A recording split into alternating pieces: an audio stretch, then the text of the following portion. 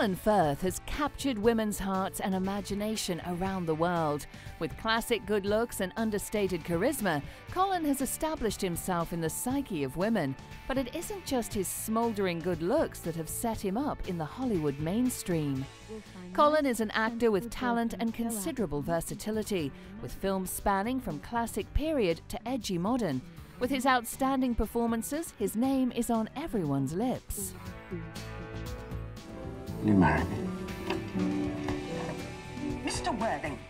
Colin has managed to make period drama characters his own, with his award-winning performance as Mr. Darcy in the acclaimed 1995 television adaptation of Pride and Prejudice, and as Ernest in the adaptation of Oscar Wilde's The Importance of Being Earnest.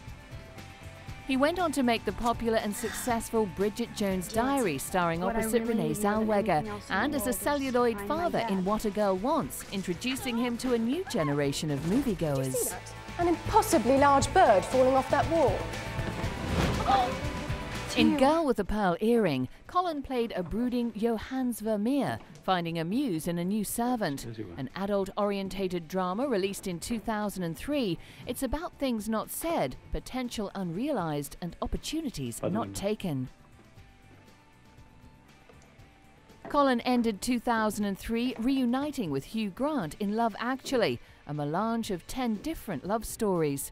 In 2005, Colin starred in Nanny McPhee as the recently widowed Mr. Brown, who is struggling to bring up his ill-behaving 7 children, who have managed to drive away 17 nannies.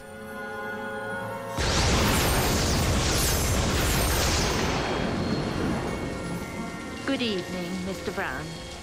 I am Nanny McPhee. Oh, you're, of course. Also in 2005, Colin was seen alongside Kevin Bacon in Where the Truth Lies, a thriller about 2 oversexed Hollywood celebrities in the 1950s. The action to neutral territory. Colin Firth is in demand, riding a wave of commercial and critical success. Plus, the English accent definitely goes a long way. It helps.